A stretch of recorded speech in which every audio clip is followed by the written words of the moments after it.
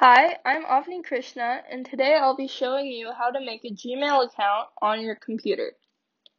First, you're going to want to go to a search engine, such as Google, Safari, Bing, or Edge. All of these work, but today to demonstrate, I'll be using Google. Next, you'll go to the search bar up top and type in google.com/Gmail. Again, that's google.com/Gmail. And you're going to search that. And you should end up on this page. Now, to create an account, you can press either this button or this button. They both take you to the same place, so I'm going to press this one. And it's going to tell you first to type in your name, so I'll make this account for Sherlock Holmes. So first name, Sherlock, last name, Holmes. And then it'll tell you to type in a username.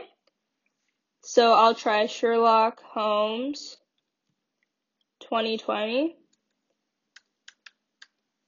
And it tells me that username is taken, so I have to try a different one.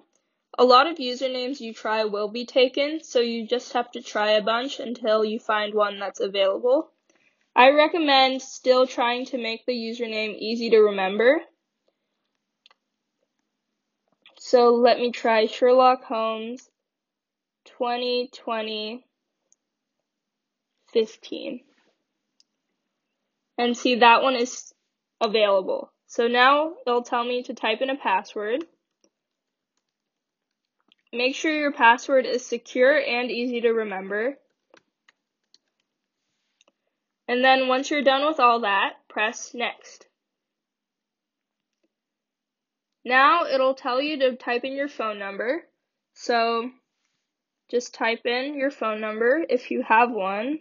It is optional, as you can see, so you don't have to type it in. And then a recovery email address. This is for if you accidentally forget your password or get locked out of your account. You can have a recovery so that you can get back into your account. And as you can see, it says that it makes your account more secure, but again, it is optional, so if you don't want that, that's totally fine. Next, you're going to put your birthday. This is just to make sure you're old enough to have the account.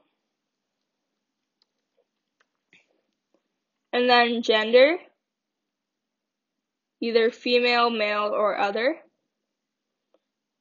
And then you're going to press Next. Next, it should take you to the privacy and terms. These are a bunch of rules and guidelines that you can read over, and you must agree to these to make your account. So you can read these in your own time. I'm just going to press I agree so I can make the account. Now you officially have your own Gmail account, and with this you can use things like Google Hangouts and Google Meetings, along with being able to send all the emails you want. I hope you enjoyed this tutorial.